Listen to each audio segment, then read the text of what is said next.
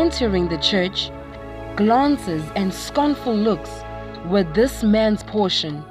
He proceeded to walk to the front, and an uneasiness filled the church. Grabbed and pulled off as he walked up to the altar.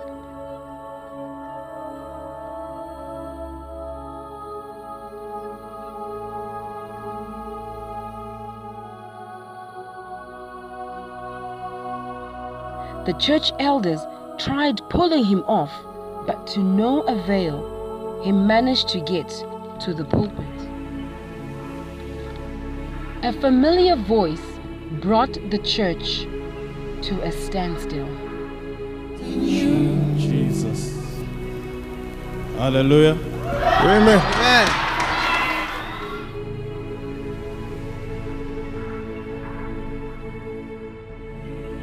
Can I ask a question? If I had come dressed in a suit, looking nice and sharp, if I had walked from the back of the church like I normally do, would you have welcomed me the way you welcomed me today? I was outside of the church, sleeping at the entrance of the church. I was lying at the entrance of the church. At the entrance of the church, people were driving past. People were looking at me. People were laughing at me. After they laugh, they enter church. After they look at me and they see me as filth,